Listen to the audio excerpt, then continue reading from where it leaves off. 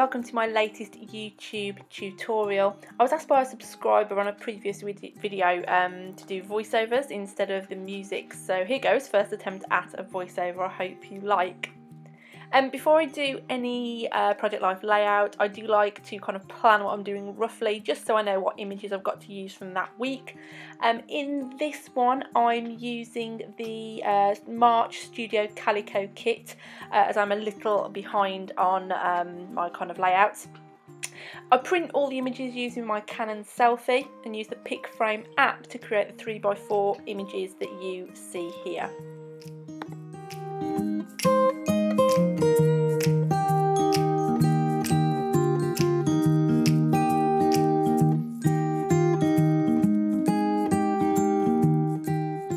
That little jar is all my little banners, any kind of tags that I get in kits, anything that I've printed out and cut out from online. The one with the 3 on, obviously it was on the 3rd of March, so I wanted to use that somewhere. I wasn't really sure where, and also I just couldn't decide what to put there.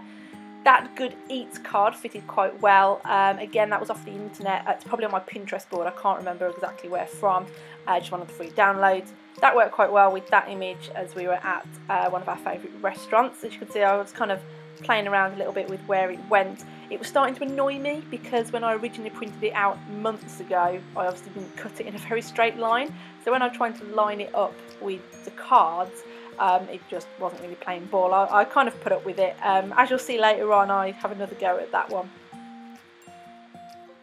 That card on the left with all the numbers, I thought fitted really well with my birthday week. It's kind of counting down the years as I'm feeling a little bit older now.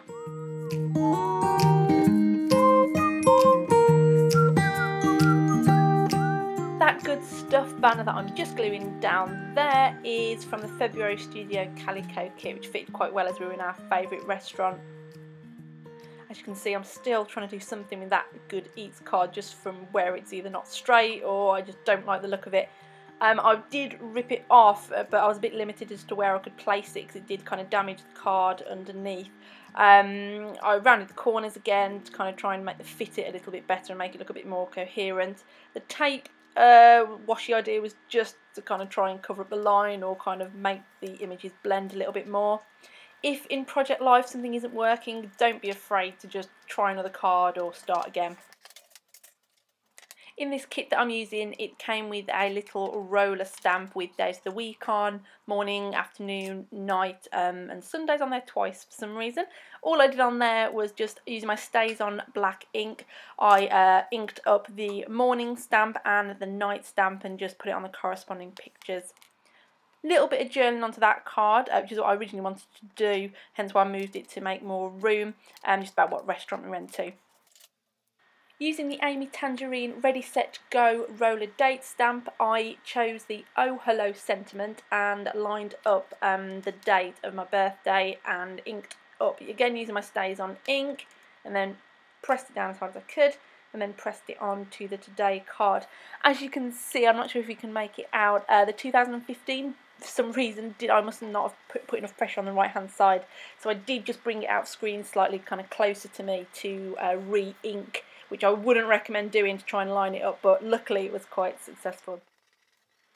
As I took a couple of minutes to review the layout, I just knew that I just wasn't happy with that card after all the faff, and I literally went straight back to my original idea that I had right at the beginning when I put that card there, using that green banner with the 3 on as well. I just folded it over slightly to check the positioning of it. Also looked up on my phone how to spell chimichangas, the restaurant, because I really didn't have a clue. So just to make sure I'd got it right, I pulled it up on my phone, copied it out, just saying that we went there for tea, and using my roller sticky tape, just placed it back on. Had a little bit of a play with what I could do with that tab, but decided against it in the end. With Project Life, you get a bit of a sense of a layout, whether you love it or essentially hate it. This one, I just felt there was something a little missing. I used those little stars from, again, the March Studio Calico kit. I tried to put it by the kind of 30 mark, but I just didn't, that looked a bit random, so just placing it at the top kind of complemented the blue of the tag. Decided that I was pretty happy with it, so I started to put it in the page protectors. When I put it in, the star's quite big, so it's scratched, so I took it out and placed it on the top of the page protector just to stop it kind of poking through.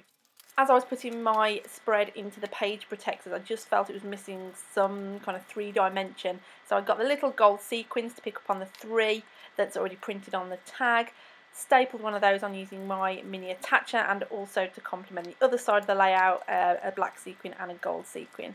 And then that was finally my spread finished.